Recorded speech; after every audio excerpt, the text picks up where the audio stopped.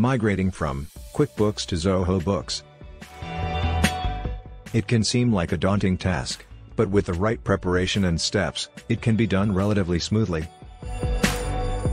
Here's a step-by-step guide on how to migrate from QuickBooks to Zoho Books. Export your data from QuickBooks. Before you can start migrating your data, you need to export your data from QuickBooks.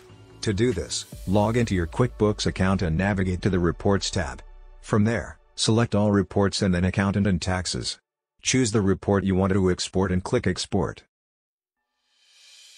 Prepare your data for import. Once you have exported your data, you need to prepare it for import into Zoho Books. Zoho Books can import data in a CSV file format, so you need to convert your QuickBooks data to a CSV file.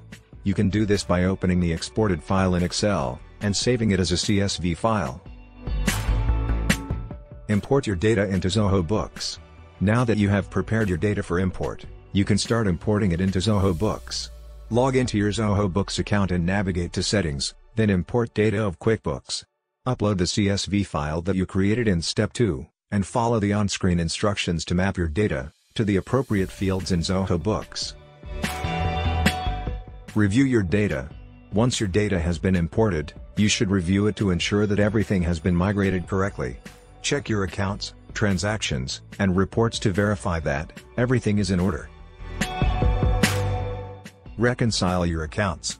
Finally, you need to reconcile your accounts to ensure that your data is accurate.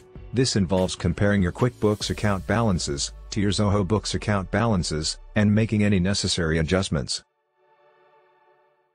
In conclusion, migrating from QuickBooks to Zoho Books can take some time and effort, but by following these steps, you can ensure that the process goes as smoothly as possible.